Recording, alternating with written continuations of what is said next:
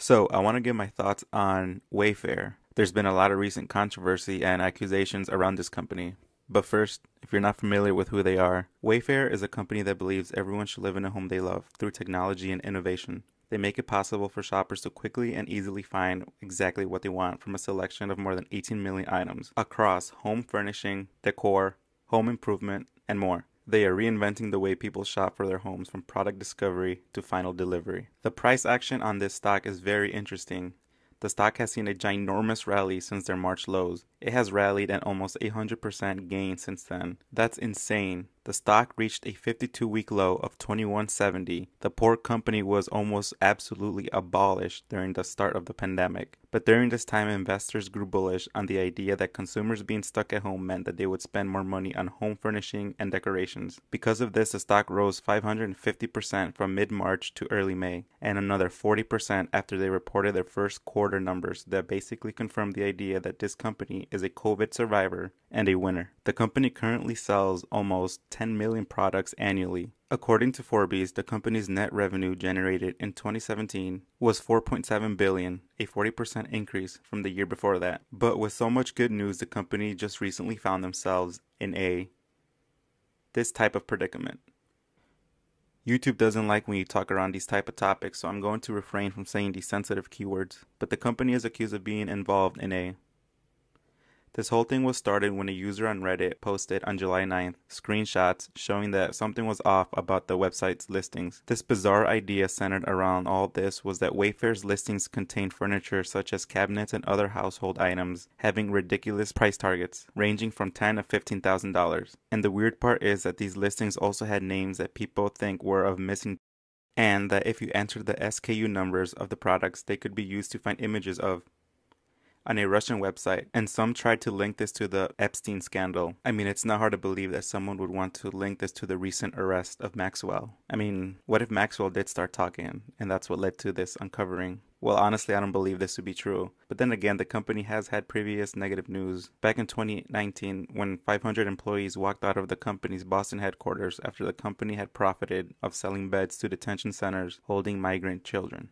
Wayfair supplied furniture to a federal detention center at the U.S.-Mexican border in a $200,000 contract. I mean, I can kind of have sympathy or understand why they would protest. I mean, this is a humanitarian right, an ethical one when it comes to separation of families. Back then in 2019, there was this whole thing of children being separated. So that's why this whole Wayfair thing, people are trying to connect that maybe some of those missing children were due with the whole Wayfair scandal. But I'm going to stop digging because if I keep digging into this, I might open up a new can of worms that I do not want. And next thing you know, the FBI is going to be knocking on my door. So let's keep going, moving on. The company Wayfair responded to these accusations in a statement that said, "There is of course no truth to these claims. The products in question are industrial-grade cabinets that are accurately priced, recognizing that the photos and descriptions provided by the supplier did not adequately explain that high price point. They have then removed the listings. They removed the listings because they said that the description did not match the price point, instead of just admitting that the price point was wrong to begin with. This whole statement contains first-hand confirmation that Wayfair utilizes pricing robots or dynamic pricing. Pricing on Wayfair sites change in real time thanks to an automated algorithm.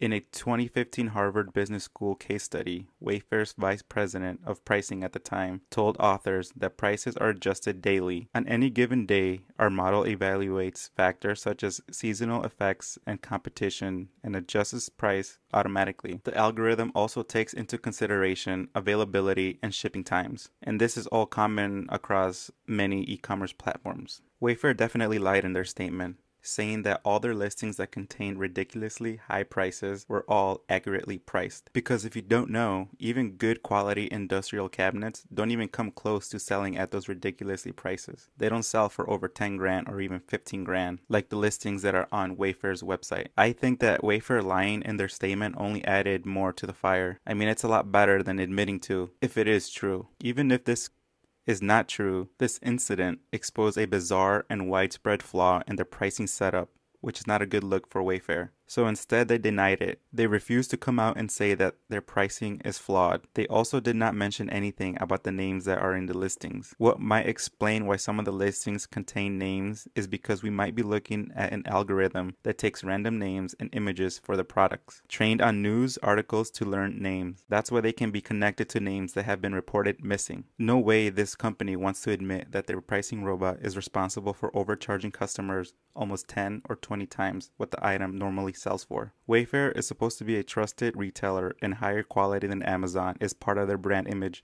Now it looks like they use shady AIs that are not afraid to be wrong. But I digress. Should you short this stock? While the company has reported strong revenue growth over the past years, this has not translated into profitability. In 2015, the revenue was $2.2 billion, which more than quadrupled to $9.1 billion in 2019. In just the last 3 years, customers who purchased an item within a year nearly doubled from approximately 11 million to over 20 million. However, over the last 5 years, its loss widened from about 77 million to 985 million. So while the company did a nice job at attracting customers and growing, their costs increased much faster. The reason their losses are so high are because of their selling expenses, operations, and technology costs to improve the customer experience and spending on advertising to grow as fast as possible. Wayfair also has a lot of competition. They have been spending crazy money to draw new customers and build up the business, but we have to remember they are going up against big companies such as Amazon, which technically has no competition. In the first quarter earnings call, the CFO said, "We will likely deal with the recessionary environment and there will continue to be global and domestic turmoil. But we believe we are now well positioned to thrive regardless." So they seem very confident that they will come out of this very strong.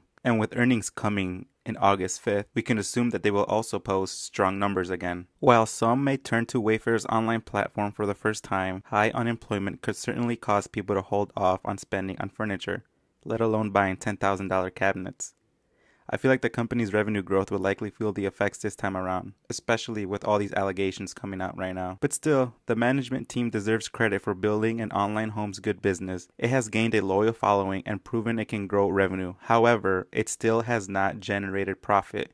And all of this bad press circling around this conspiracy will make that a bigger challenge now. Whether this whole thing is true or not, you can't help but think of the possibility that there is something shady going around with this whole thing. Who knows, maybe someone has this huge short position and just made up this whole scandal to try to get the price to finally come down. I think if you're thinking about shorting this stock, you should do it for the short term. I think the price will definitely drop down in the short term, especially opening on Monday, July 12th. You always have to question everything. I mean, does it really make sense that the price stock jumps so high in such a short amount of time? If there's anything that I know is that when a stock keeps going up and up and up in such a short amount of time, usually it tends to drop hard. It loses steam, people want to take their profits. So if you're thinking about shorting, I don't think that's such a bad idea for the short term. Anyways, that's all I have. Hopefully the FBI doesn't come knocking on my door.